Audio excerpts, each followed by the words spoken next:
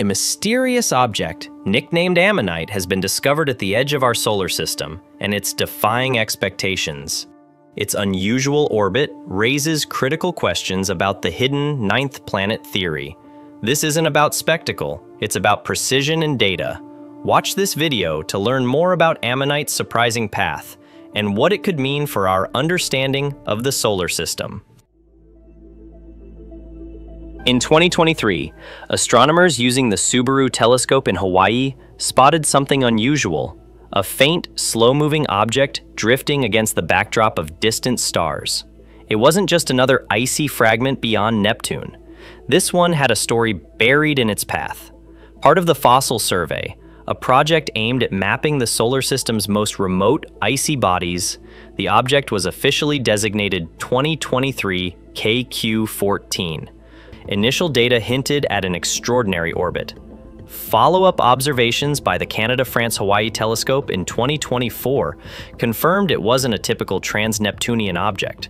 Researchers dug into archival images going back nearly 2 decades, and there it was, quietly tracing its arc through space since at least 2005. It travels in an elongated loop around the Sun, swinging in from about 66 astronomical units, AU, and drifting as far out as 438 AU, well beyond Pluto.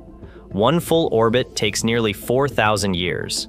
This trajectory places it in an exceptionally rare category of objects, known as Sednoids. These are distant, detached bodies that don't come close enough to be influenced by Neptune's gravity. Before Ammonite, only 3 were known: Sedna, 2012 VP-113, and 2015 TG-387. Yet it doesn't just expand that list, it complicates it. What truly caught scientists' attention wasn't its distance, but its unexpected orbital angle. Unlike the others, its path points in a different direction, hinting at a gravitational history that doesn't match the rest.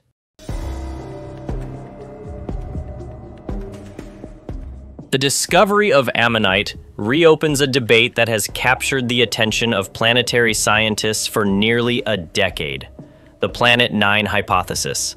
The theory proposes that a large yet undetected planet, somewhere between 5 and 10 Earth masses, is lurking in the outer solar system. Its presence has been used to explain why several distant objects appear to be gravitationally aligned. That is, their orbits are clustered in a way that doesn't seem random.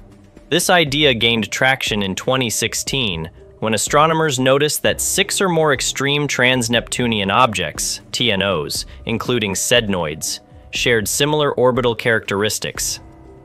The simplest explanation: something massive was shepherding their paths. But it doesn't follow the expected pattern. Its orbit is misaligned, and in some simulations, even anti-aligned when compared to other Sednoids. This means that instead of pointing in the same general direction as the others, it orbits in the opposite direction. It breaks the symmetry that helps support the idea of a common gravitational influence like Planet 9. To investigate further, Dr. Yukon Huang and colleagues at the National Astronomical Observatory of Japan modeled the object's orbital evolution. They found that its current trajectory has remained stable for billions of years, suggesting it hasn't been disturbed recently. More importantly, the orbit never matched that of the other Sednoids, not even in the distant past. So what does that imply?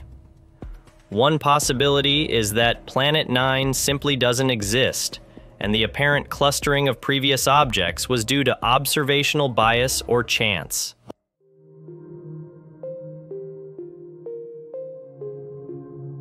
Ammonite's orbit raises important questions about the early history of the solar system and the forces that shaped it. With only 4 known Sednoids, the sample size remains small, but it adds a valuable layer of complexity. Rather than confirming existing theories, it encourages astronomers to re-examine alternatives. Several scenarios are now being revisited. A stellar flyby during the early stages of the solar system could have disturbed outer objects, stretching their orbits without requiring a Planet 9. The Sun may have captured foreign objects from nearby stars during its formation in a densely packed stellar nursery. A rogue planet, one that passed through or originated in our system, may have shaped these orbits before being ejected. Its orbit appears to reflect one of these ancient large-scale processes.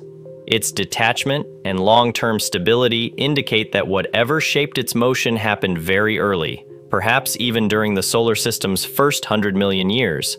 This is where upcoming surveys become critical.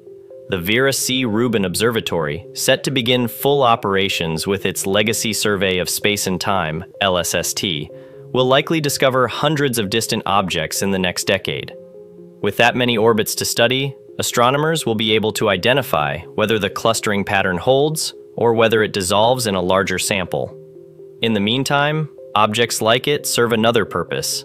They help define the boundaries of our solar system, not just in terms of distance, but in terms of the gravitational reach of the Sun and its planets. Astronomers are eager to uncover its secrets. Is it ice-rich like Pluto? How does it reflect sunlight? Its composition could reveal whether it formed here or was pulled from another region. Every discovery helps us understand the true nature of our solar system's evolution.